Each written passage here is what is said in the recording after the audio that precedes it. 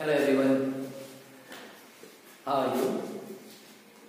कल हम लोगों ने कुछ क्वेश्चन किया था, पिछले क्लास में बहुत सारे क्वेश्चन किया था हम लोगों ने। सर्कल का डिफरेंट पार्ट में हमने क्वेश्चन किया है, ठीक है। सर्कल के थ्योरम को हमने कर लिया है, सर्कल के क्वेश्चन की सीरीज में ही हम चल रहे हैं। उसी सीरीज में हमारा नेक्स्ट क्वेश्चन है क्वेश्चन नंबर 11 एनसीईआरटी एक्सरसाइज 10.2 का। अब इस क्वेश्चन में कहता है prove that a parallelogram circumscribing a circle is a rhombus।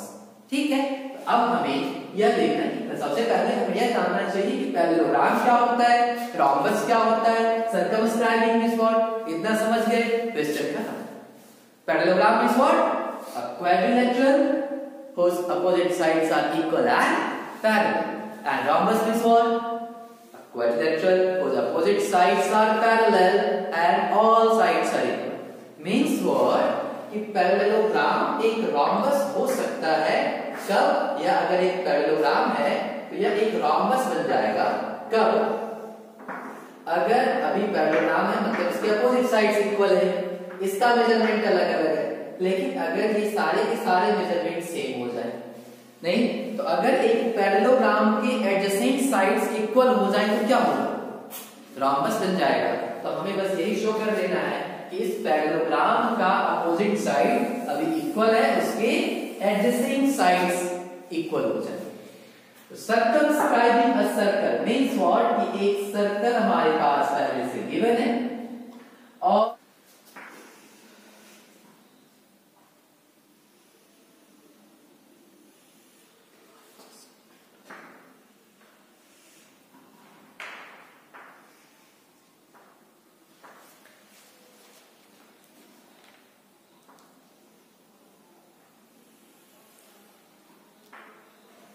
हमारे पास यह एक पैरेललोग्राम है, यहाँ एक सर्कल हो गया और this parallelogram circumscribes a circle।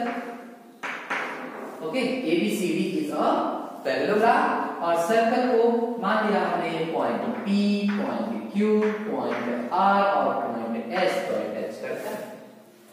ठीक है, अब सबसे पहले जो गिवन पार्ट होगा उसको हम लिख देंगे। गिवन क्या हमारे पास, एक पैरेललोग्राम दिया हुआ है, एक सर्कल दिया हुआ है, बस। तो अब parallelogram ABCD circumscribing a circle।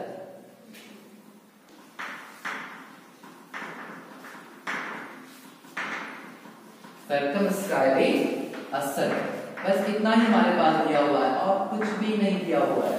इसी से हमें इसको रोम्बस प्रूव कर लेना है। ठीक है, चलते हैं टू प्रूफ की तरफ चलते हैं। तो टू प्रूफ क्या होगा, ABCD इज अ पैरेललोग्राम हमें दिया हुआ है, हमें प्रूफ क्या करना है, it is a rhombus.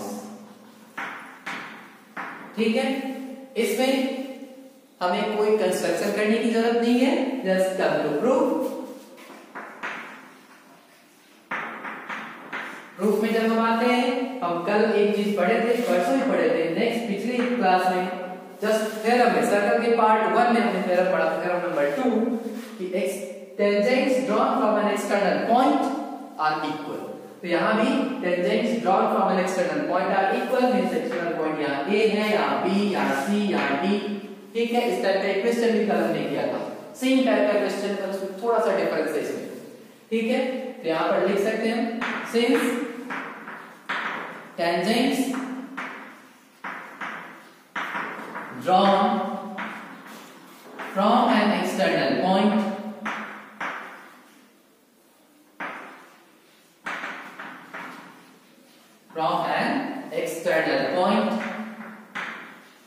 are equal, therefore we may write here what AP equal to AS। A से दो टेंजेंट बना AP और AS, ये दोनों इक्वल हो जाएंगे, AP equal to AS, equation number 1। फिर जब B से चलते हैं तो B से हमारा दो टेंजेंट है, BP और BQ, तो BP equal to BQ, BP equal to BQ, ये हमारा इक्वेशन नंबर 2 हो गया। इसी तरह जब हम C पॉइंट पर चलेंगे तो पॉइंट C से CR इक्वल टू CQ, ये ये हमारा इक्वेशन नंबर 3 हो गया। और जब पॉइंट डी से हम देखेंगे तो ds इक्वल टू dr, तो ds equal to dr, dr equal to ds। ठीक है, ये क्वेश्चन कल भी हमने किया था। Now adding equation 1, 2, 3 and 4। On adding equation 1, 2, 3 and 4, we have what? AP plus BP plus CR plus DR. AP plus BP plus CR plus DR equal to AS plus DS plus BQ plus CQ, AS plus DS plus BQ plus CQ। अब AP, BP, CR, DR, AS, DS, BQ, CQ ये pair हमने बना दिया। अब देखिए क्या है, AP plus BP equal to what? AB, DR plus CR equal to what? CD, BQ plus CQ equal to what? BC, DS plus DS equal to what? AB। बस इसी बात को हमें यहाँ पर लिख देना है। तो AP plus BP equal to what? AB plus CR plus DR is what? CD equal to AS plus DS is AB plus BQ plus CQ is what? BC। Clear? ये हमने कल प्रूव किया था, नहीं? सेम क्वेश्चन था, यही चीज हमें प्रूव करना था, इसको हमने कल किया था। आज हमें इसमें दिया हुआ बस इतना है कि यह जो क्वाड्रिलेटरल है, this one is a parallelogram and we have to show that it is a rhombus। बस ये पैरेललोग्राम दिया हुआ है, means opposite sides are parallel and equal दिया हुआ है, means AB और CD इक्वल दिया हुआ है। क्यों दिया हुआ है equal? Because it is a parallelogram.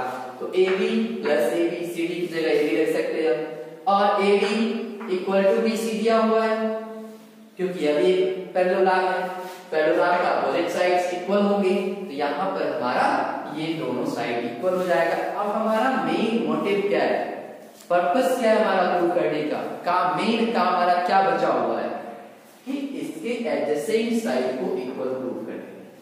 ठीक है, अगर हमने AB इक्वल टू AD या AB इक्वल टू BC, कोई भी एक एडजेसेंट इक्वल साइड को अगर हमने इसको इक्वल प्रूव कर दिया तो फिर रॉम्बस बन जाएगा। बस इतना ही काम हमें करना है। यहाँ पर हम लिख देते हैं AB प्लस AB, ठीक है, CD की जगह AB रख दिया, और इधर AD प्लस AB, BC की जगह AB रख दिया, यहां पर हम लिख देते हैं। ठीक है, since opposite sides of rhombus, sorry, parallelogram, opposite sides of a parallelogram are equal। बस इससे ज्यादा लिखने की हमें जरूरत नहीं है। ठीक है, जो रीजन है उसको हमने लिख दिया, लेकिन रीजन को जरूर लिखना है, ये ध्यान रखना है। ये छोड़ देते हैं हम, इसको छोड़ना नहीं है, रीजन हमें जरूर लिखना है। अब इसके बाद AB plus AB is equal to what? 2AB. This is equal to AD plus AD is what? 2AB. This implies AB equal to AD. AB equal to AD. But AB equal to CD and AD equal to BC। नहीं, अभी हमने कहा ना opposite sides of parallelogram are equal, opposite sides of parallelogram are equal. यहाँ पे फिर से आप आंसर लिख दीजिए, since opposite sides of a parallelogram are equal. ठीक है, इसको आप इक्वेशन नंबर 1 रख दीजिए, इसको आप इक्वेशन नंबर 1 2 3 4 हम पहले से ले चुके हैं, 5 6 रख लेते हैं, 5 रख लेते हैं, 6 रख ठीक है, फ्रॉम 5 and 6 वी में से what, AB equal to CD equal to AD equal to BC, नहीं? तो from 5 and 6 we have what, AB equal to BC equal to CD equal to AD.